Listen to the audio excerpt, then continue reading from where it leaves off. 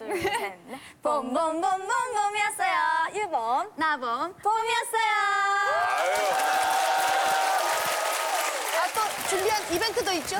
네, 저희가 여행을 떠나기 전에 이제 소소한 이벤트를 준비했는데요. 이제 저희의 여행기를 보시면서 본방 인증을 해주시면요. 저희가 추첨을 통해서 저희가 여행 중에 찍은 사진을 드리려고 합니다. 너무 좋네요. 아이돌 특집이다, 진짜. 자, 그러면은 이제 20살의 봄꽃 여행, 우리 미나, 유정, 유봄, 나봄 외치면서 한번 들어가 볼까요?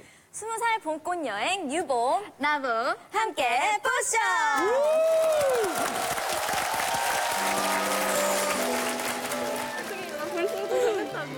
지금 설레임이 여기까지 찼어, 지금.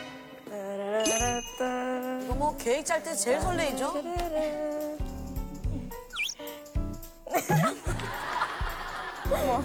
안녕하세요. 구구단 미나입니다. 네, 안녕하세요. 저는 미키미키의 유정입니다. 와.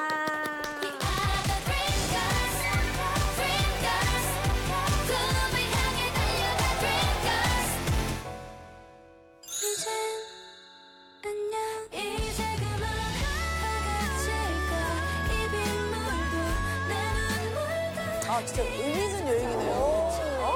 예쁘다. 우리가 이번에 처음으로 멀리 여행을 같이 가게 됐잖아. 그치? 귀엽다.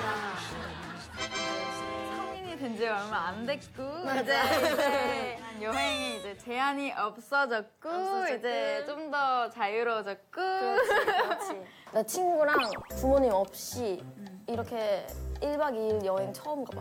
그거 나도 처음인 것 같아. 우리는 바닷가 펜션 이거밖에 없어서 뭔가 계획을 짜는 게 아니라 진짜 놀러만 갔어. 그렇네. 처음이에요? 네, 외박을 아마 안 해봤어요. 그래서 첫 여행이니까 약간 여행 가면은 그런 거 있잖아. 로망했어. 루프탑 바 약간 아하. 분위기랑 칵테일 딱 한 잔. 이미 지금 루프탑 다 했는데? 나는 뭔가 막 같이 자전거 타고 싶고 근데 내가 자전거 못 타. 그래서 약간 2인 자전거 네가 앞에서 타면 난 직진밖에 못 타니까 너가 이거 고마워. 너는 경치 보고 내가 운전하고 알았어. 그리고 이제 막 중학교 때나 그럴 때 보면 한창 또 트윈룩이 유행했었잖아. 그치. 내가 그걸 제대로 입어본 적이 없어. 너랑 술도.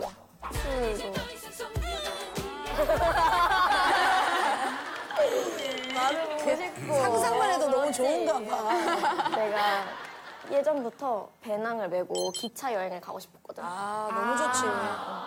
지금 봄이잖아. 꽃을 보러 가야 될 거 아니야. 아, 나 안 그래도 요즘 그 생각했다니까. 뭔가를 보려면 확실히 좀 이렇게 정말 이렇게 쫙 깔려있는 걸로 봐야 돼. 볼 거면. 그러니까 이번에는 꽃이 쫙 깔려있는 데를 가자. 네, 내가 찾아왔어. 순천만 국가정원 봄꽃 축제를 지금 하는데 이게 4월 6일부터 5월 22일까지 하는 거야. 꽃이 그렇게 많이 올해 피냐고? 아, 축제 이런 거 진짜 가보고 싶어. 그러니까 여기 꽃들이 아주 튼튼하다는 거지. 아 약간 토양이 좋구나. 굉장히 튼튼해서 5월까지 볼 수 있어. 사실 이게 방송을 보고 가셔도 꽃이 아직 피어 있어요. 그쵸. 네. 5월 22일까지니까. 아, 나 빨리 보러 가고 싶어. 그 사이에 껴서 사진도 많이 이렇게 찍고. 꽃이 있고 이게 진짜 많네. 이거 봐! 우와.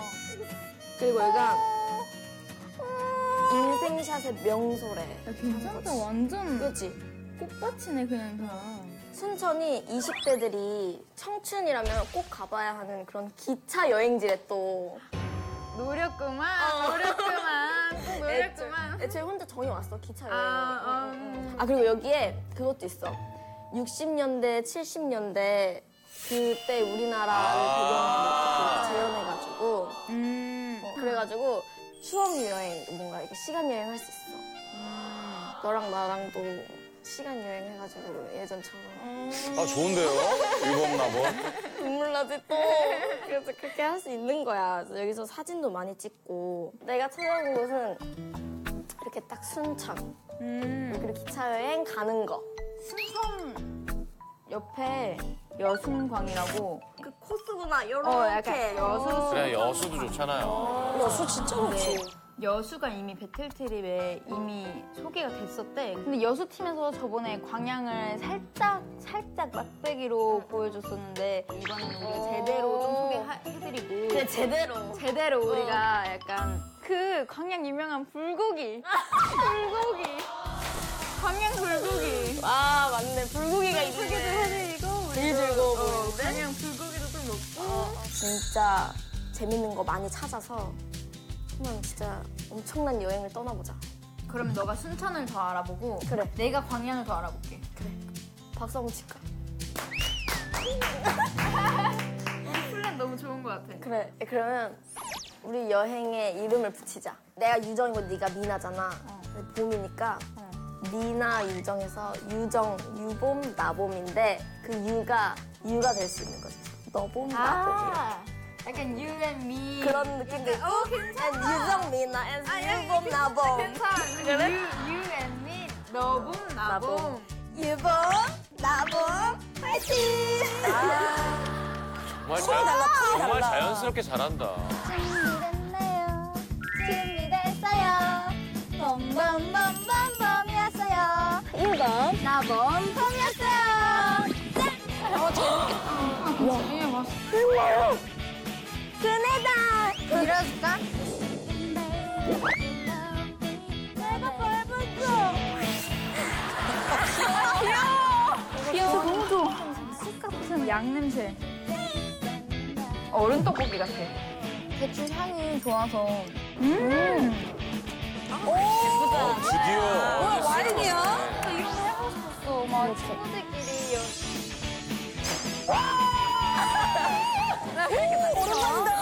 아, 이게 또 오리지널들이 하니까 참 또.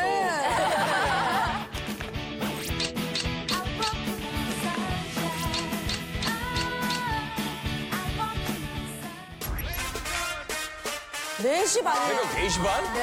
우리가 또 영상역에 오지 않았니? 여기가 영산이구나. 그래, 여기가 바로 영상역이래. 우리가 순천에 또 많은 것들을 또 구경해야 되지 않겠어? 그렇기 때문에 첫 차를 타고 우리는 이동을 한다. 알겠나? 그래야 더 많은 걸 볼 수 있어. 오늘 유정이가 자기만 믿고 따라오라 그랬어. 맞아요. 그래서 나만 믿고 오늘은 순천을 한번 싹 돌고 쉬는 걸로 하자고. 오케이. 가자. 렛츠 고! 가자. 아. 이게 맛있어.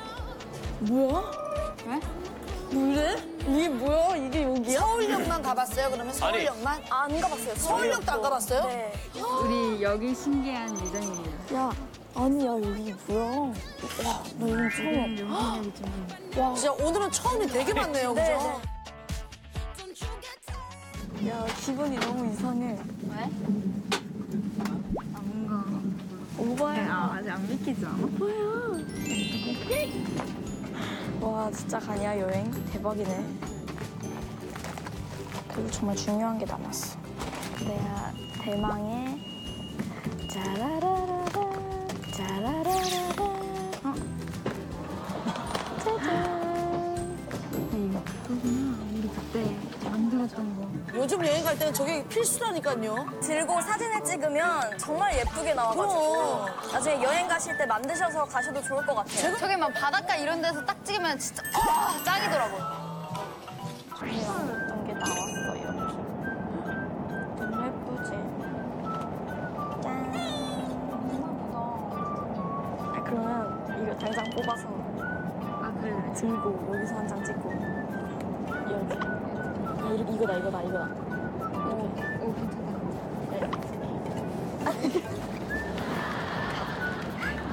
잘 보이니까.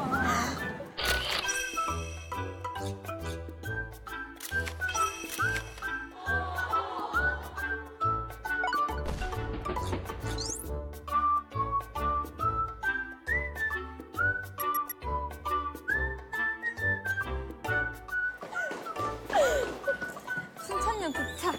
순천이다! 처음 가봤어요 순천? 네. 어머.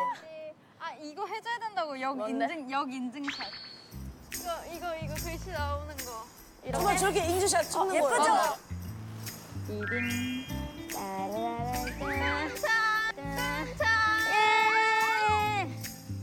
이제 어디가? 우리는 빨리 믿고 맡기라 했잖아. 우리는 아이오아이 때 이후로 예. 처음이잖아요. 또 이렇게 같이 가는 그쵸. 게 이제 네. 그때로 시간 여행을 네. 한 것 같은 그런 느낌이 들지 않나요? 네. 정말 시간 여행을 하러 저희는 이제 떠나나요? 네 버스를 타고 시간 여행을 떠나요. 진짜 그거 너무 좋았겠다. 그쪽으로 가고 아이오아이 때는 그럼 두 분이 고등학생. 네, 저희가 17살 때 처음 봤어요. 저런. 그리고 아이오아이 때는 너무 바빴기 때문에 이런 시간 보낼 시간이 없었잖아요.